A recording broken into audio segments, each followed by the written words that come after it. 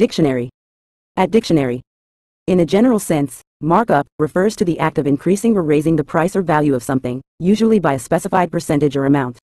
It involves applying a markup to the original cost or value to establish a higher selling price, thereby generating profit or covering additional costs.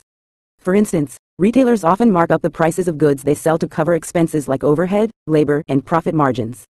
The phrase can also denote the process of making corrections or annotations on a document or text, indicating changes or additions. Additionally, marking up can refer to highlighting or emphasizing certain points or elements within a presentation or discussion, drawing attention to specific details or ideas. It generally implies an intentional adjustment or enhancement in terms of price, value, or emphasis.